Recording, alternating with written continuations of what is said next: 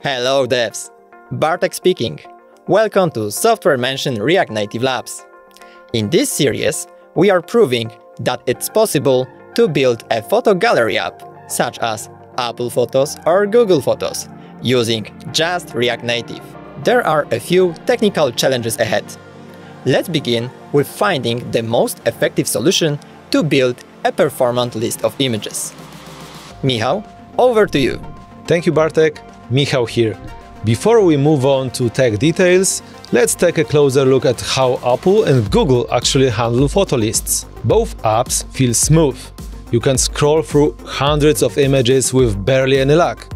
Everything loads instantly, animations are snappy, and there's no noticeable stutter, even on older devices.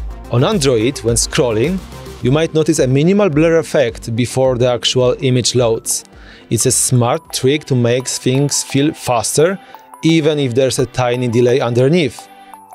Apple, on the other hand, pre-processes photos in the background. That's why everything feels instant. What we've got in both iOS and Android apps is some solid optimization. And the good news? You can build something similar using just React Native. By the end of this episode, your app's gonna look exactly like that. We start by reading photos from the device using Expo Media Library. It gives us access to the images on the phone.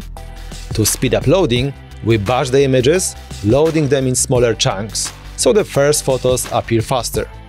We got the photos and now we want to display them on the screen. Here we focus on two common approaches: React Native built-in image component and expo-image. In the latter, you can tweak the image loading process. For example, we use cache policy that improves both memory and disk usage, and Android-specific RGB decoding format. Let's see how these two components work on a Google Pixel device.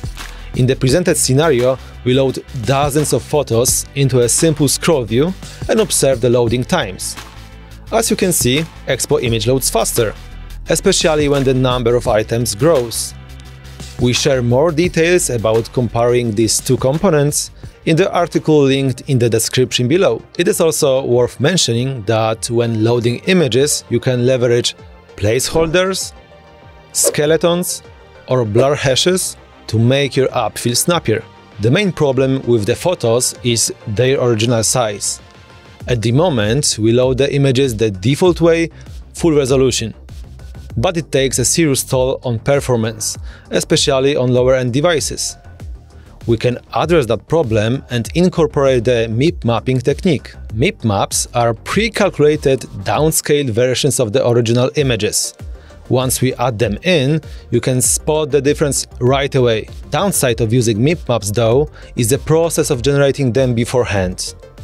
It takes some time, but it definitely pays off. The next step is to choose the right list component.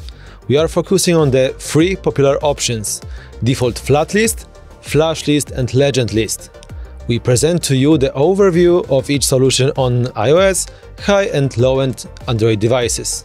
The default FlatList works fine on top-notch devices or for a smaller number of images, but you immediately see frame drops on budget phones when scrolling through the photos. On the other hand, FlashList is optimized for large datasets and it's supposed to offer much smoother scrolling even on less performant devices. Indeed, scrolling is smooth, but you see some white spaces here and there that are filled in after a while. There is also LegendList, another alternative that promises better performance, especially when handling dynamically sized items.